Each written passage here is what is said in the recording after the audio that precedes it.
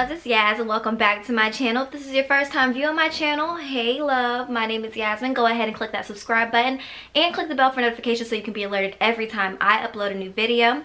So today, as you can see from the title, this is a highly requested video. I feel like this video was probably like the first type of video that I was ever requested to do. However, I never really got around to it because when I hit this class kind of thing, started getting into work, so I was going on to the nursing journey I had recently posted a video on Instagram telling you guys to send me video requests, and I got so many asking about this video and another video which I will be filming soon. And yeah, so that will be tips to pass A&P. So I will get right into the video. So if you guys are familiar with my channel, you know that I in all my tip videos I say to read before class. Now with A&P, that's when I really started reading before class because that class is so much. And I know usually with A&P in different institutions it's ran differently. At my school, I believe usually A&P is like A&P 1 and 2. Yeah, so with my school it's basically in one course and it's within the span of 12 weeks, 12-week terms I think.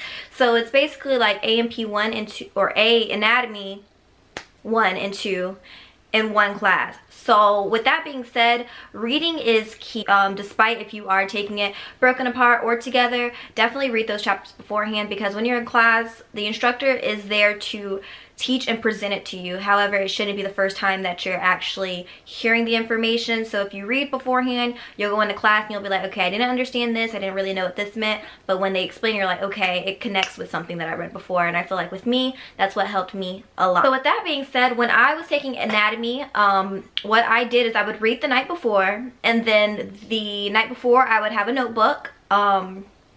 I had a notebook and I would answer those learning objectives in the beginning of each chapter. So like usually, I feel like since we've been in elementary school, we've had textbooks that have the learning objectives in the beginning. So hopefully that's, the same across the board. I feel like it should be. But yeah, so there's learning objectives in the beginning of each chapter, and basically that's just what, the book, whoever made the book or whatever, like corporate and stuff like that, feel like you should pick out within that chapter. So when you are taking, corporate exams and stuff like that, they're going to pull based around what is important in that chapter. So definitely answer those learning objectives the night before. So you're kind of like, you're reading and you're answering the questions, you're going back looking for those questions. So then you're like, okay, I know the answers to these questions. I may not understand fully how they work or why it's that answer, but I found it in the book. And that will always, that will already be in your brain. So when you're going into the chapter and your instructor is teaching it to you, it'll click better and it'll be smoother process for you. So that's what I did with the learning objectives. So what I would do after that is I read my chapters beforehand. I did my learning objectives the night before. So I try to do that the day or night before, if I can, if I have a good weekend, do it, way before we go over the chapter in class, so I can be, a little ahead of the game and have my mind in the right place. So with that being said, is I'll go through the chapter with my instructor, and then after we do that, I'll do the questions in the back of the chapter. They're usually called wrap-up questions or, chapter review questions. Do those questions because you'll see, I know for me, and I feel like this is pretty common across the board as well, is that those questions in the back of the book, I'm not saying that will be your test or anything like that, but you will see similar questions, or you might see that same exact question on exam in the future.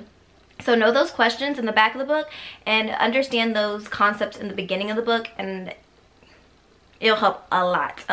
So the next tip that I would give for A&P, I feel like is the most important tip, because with anatomy, you are going to have to start changing the way you think. I know since we were younger, we've always pumped and dumped, we learn something for exam and then it's not important to us anymore. But with anatomy, you're going to have to switch over those gears to think of everything as a working unit, because anatomy is the body. So it's no more, just one thing. Everything is a working unit. So you have to remember that, and you have to remember to learn that way. And I feel like in the beginning of A&P, I kind of was still in those, you know, learning everything separately, but as you read, you kind of see that things are connected. So I was like, wait, so this is connected to this and this is connected to that. And that's when I started writing out my notes and being like, okay, so this goes with this and this goes with this, and it'll make so much sense, because now instead of thinking of all these things, like say these are all different things, different parts of your body, and separately you're like, oh my gosh, list, it doesn't make sense, you know, everything, okay, this goes with this, and you're noticing this goes with this.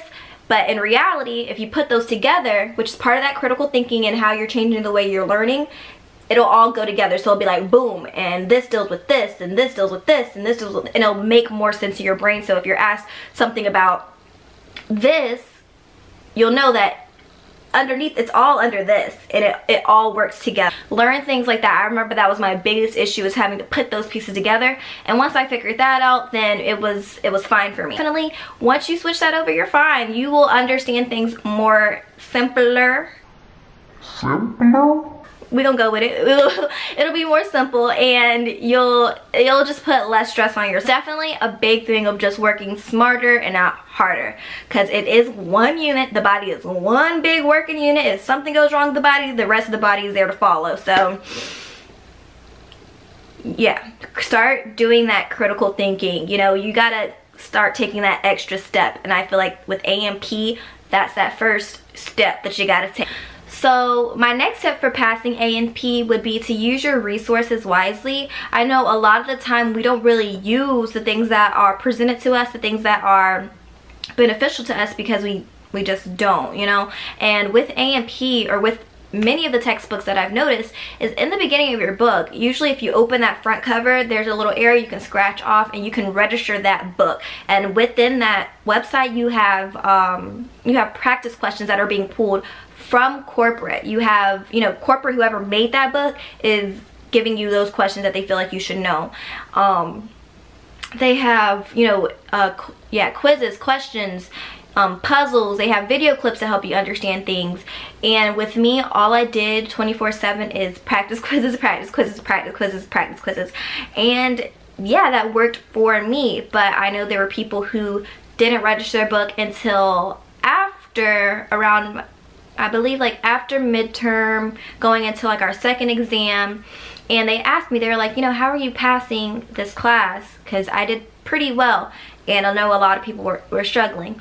And I just told them I just did practice questions. They didn't even know that they could register their book. And that just goes under the fact that, look at your book, because if you cracked open that book to read, boo, like you would see it. And you know, maybe you overlooked it or whatever, but that's just, it just open that book. I know it's horrible, nobody wants to open that book, but open your book and check. If you don't have that in your book that you can scratch off and register your book, then just do those learning objectives, read, and all that stuff, because generally it's the same thing. Stick your books, honey, and you will get blessed, more than likely. What I would do is each question that I didn't understand, I would copy and paste it into, you know, my laptop or Word document and print those all out.